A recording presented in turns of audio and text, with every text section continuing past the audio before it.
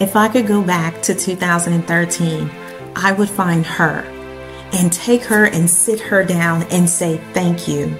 Thank you for not giving up. Even when life felt impossible, thank you for believing just enough to take the first step.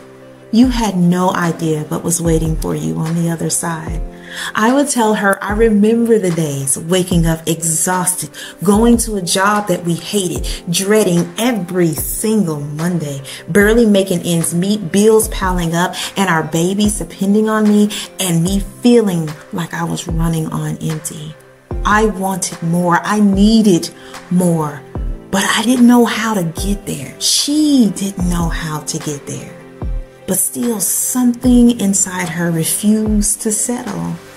So she began to write down every dream, even when it felt impossible. She made a vision board, for she needed something visual, something tangible that would remind her of a life that she knows that she can achieve, even though she had no idea on how it would come true. She didn't realize it then, but what she did was planted a seed of what her life would eventually turn out to be. So she finally took the first step and she enrolled in her first data analytics bootcamp. Oh, she was terrified. When I tell you, she thought that she wasn't smart enough, that she failed, that she'd never make it into tech. But honey, that was just the enemy. That was your imposter syndrome. That was your analysis paralysis keeping you back. But then she had to remember that her kids was watching her, and she refused to let them see her quit. So she disappeared for a few months. She studied late in the night. She even sacrificed. She struggled. And even though she still doubted herself a couple hundred times, but she kept going. And to the kids, thank you. Thank you for sacrificing with me, for understanding when I had to study, for being my reason to push through the hard times. Yes, the Christmas trees were bare.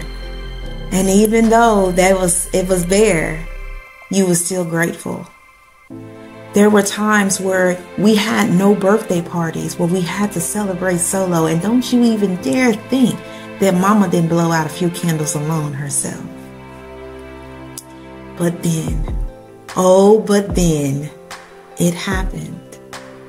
My first job offer, a Fortune 500 company, a salary I once thought was impossible. I cried that day because for the first time, I realized I did it.